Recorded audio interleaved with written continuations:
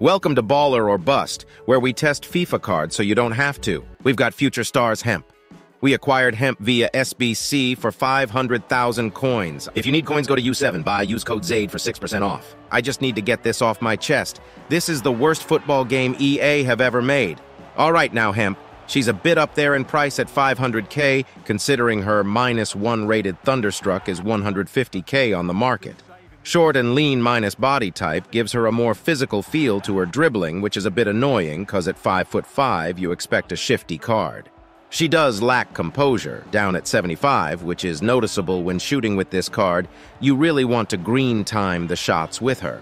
Now, this is a card that is great out wide on that left side. Her whipped pass plus is insane, because she's also got 97 crossing to go along with it. She's got high pace with quick step and rapid as well. So it's one of those cards you send down the wing and whip in a ball with. She's really good at that. She's got first touch too, which helps her play quick or receive and run smoothly. Great reactions is important. She's 4-star as well.